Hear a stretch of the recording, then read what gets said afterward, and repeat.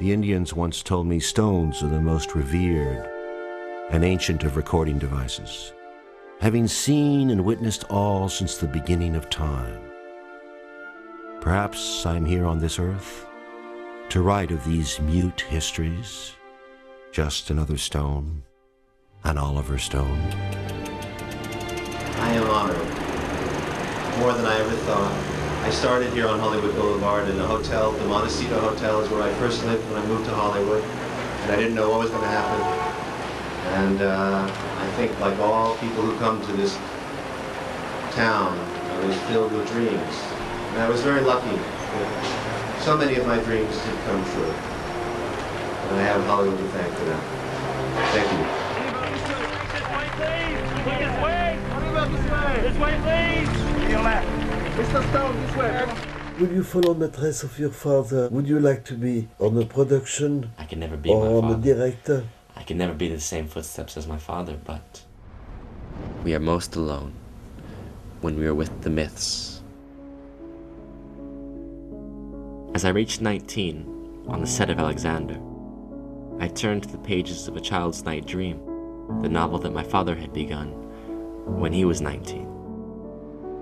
The alienation started the day they stole me from the womb in Paris. I remember the long swim, acidic passageways. It was dark, my sperm tail wiggling. I was a nervous baby, and thus never was the center of things.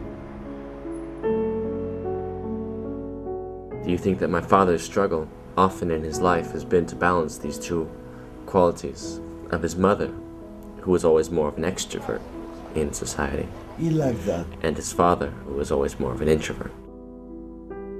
In this giant artist's studio on this hot drinking night full of fame, and the matching music, fruging bosoms, painters and movie stars, and plebeians in the street passing and pointing and looking up with disappointment at the giant picture windows.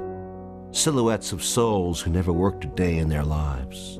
Why is it so that we work and they play, and yet we marvel at the wetness of fame? I encourage him more to do what he liked, writing. It was this great thing.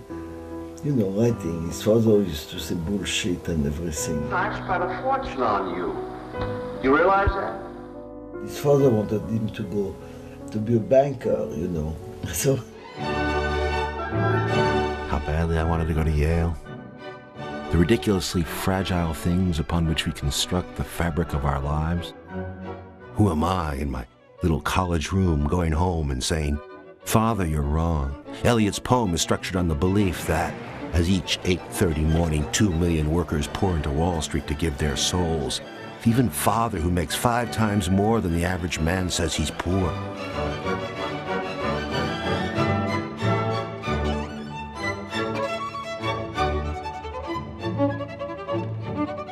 What does war do to the soul?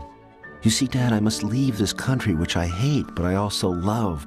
That is why, don't you understand, I am leaving to learn why we are what we are. All his money, all his time. With the market going the way it is. All I heard were the words, "You're nuts." I shouted at the befuddled figure almost thrice my age. "I'd like to kill you. You're such a... You don't even answer me. You still got that stupid look in your face. Poetry, fire, flew, I go. Smash the barriers, fight off the bloody scholars. They read and they read, they read until their eyes go blue, and yet they never understand. Sad scholars who see not the sunset at sea, the fast-fading margin of experience, the nature that is one with Ulysses who dared strive with the gods. Did you feel like Vietnam changed him in any way? oh la la.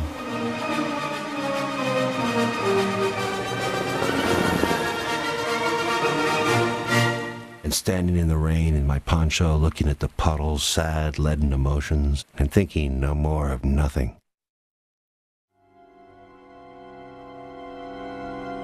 I thought abstractly of life and death, of the freak accidents which distinguish the two, of myself as an individual, as one body of boy, yearning, basically noble, and yet insignificant.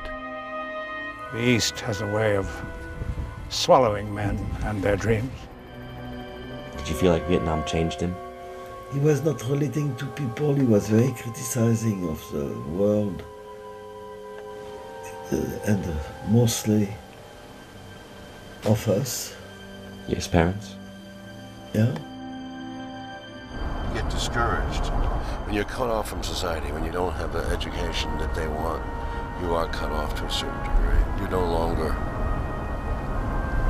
the prime candidates. That was pretty scary to be alone. I went out and, I got jobs first in real life, and I think it's dangerous to go through the film school only. What is your reference? You have to have a life also. You have to have a life experience to base your films on. I quit. He took an apartment, he painted it all red. Red, red, red.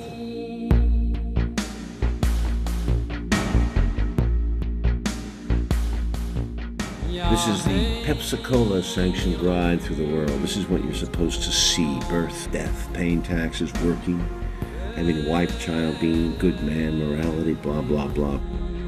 Pay your taxes, pay the military, drop bombs, kill people, wipe out governments, and then pay your taxes as you die again.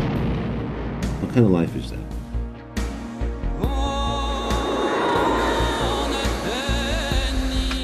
Because that's where the battle is, between despair and hope. And that's sort of where it's going to be the rest of your life.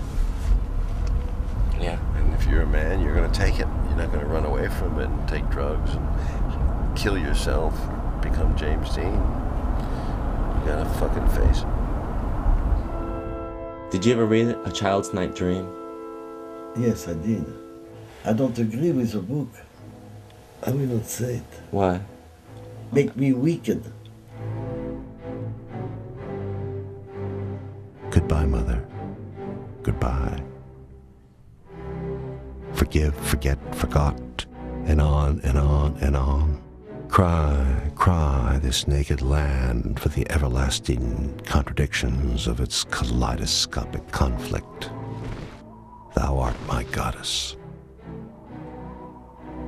Anyone can look back at their life and see how one event leads to another. And had you never gone to Vietnam, who knows what would have happened to you? Or even if, let's say, Platoon hadn't broken the way it did, what would have happened to you as a director? I guess what I'm trying to say is, had you never been a filmmaker, what could you have envisioned yourself doing?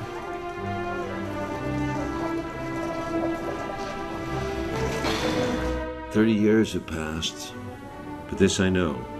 This boy Oliver wanted, no, needed, desperately to be heard and loved. I hope with this book to be that friend he so needed." What was it like growing up with Oliver's? What was it like? Tell us a little bit. It was cool. Was it? It was a good experience. He's a cool dad, man. You know when I knew I was getting older? So I walked in with a discotheque and the girls would only look at me once. In the old days, they looked back. They at least looked back. Why did you slow down your pace after U-turn? Well, I felt I'd worked for those 12 years and delivered a body of work, which is what I'd always wanted to do. Do you ever go back and watch your films? It was always very difficult for me to watch them because I would have to face the flaws. After time, though, it was easier because you accept yourself more. Mackerel, that is football! I did have some health problems from stress and some financial setbacks on Nixon and other films. My life has been ruined by some of the things I put on screen. People think horrible things about me.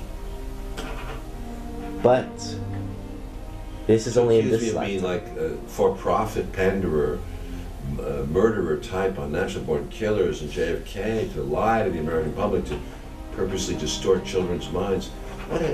That's a heavy accusation, and it stinks, and it's a very dangerous thing. And it's happened to me. I've been smeared by many people repeatedly,